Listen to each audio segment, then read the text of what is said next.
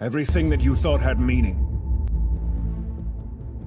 Every hope, dream, or moment of happiness. None of it matters as you lie bleeding out on the battlefield. None of it changes what a speeding rock does to a body. We all die. But does that mean our lives are meaningless? Does that mean that there was no point in our being born? Would you say that of our slain comrades? What about their lives? Were they meaningless? They were not! Ohio State versus Michigan, two of the greatest powerhouses in the sport, and the greatest rivalry in the sport. But it's not just a rivalry, it's a battle. It's a battle not for the weak, but for the strong. It's a battle that will bring sorrows or happiness.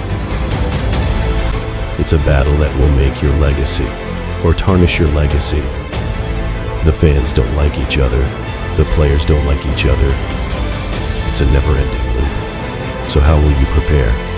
This is your time to show what you're made of. This is the time to prove yourself for the next 60 minutes. Lives will change. Spirits will be broken. What does this game come down to? I think whoever is able to maximize their edge wins.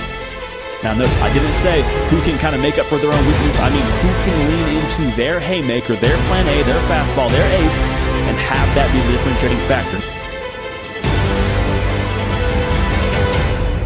Destiny is calling. They've been engaging in a rivalry that is truly second to none. Woody Hayes, Mo Schembechler on Ohio State supported the trip to the Rose Bowl. Settle down and play football.